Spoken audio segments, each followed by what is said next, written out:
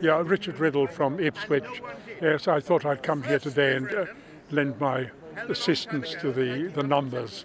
The thing I'm particularly worried about is the onset of the Lisbon Treaty, which in 2020 and 2022 will make us lose not only our veto, but we'll lose the Falklands, Gibraltar and other provinces will become part of the European Union.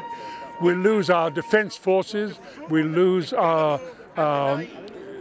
nuclear deterrent, and we'll lose the stock exchange, which is preparing to move to Frankfurt.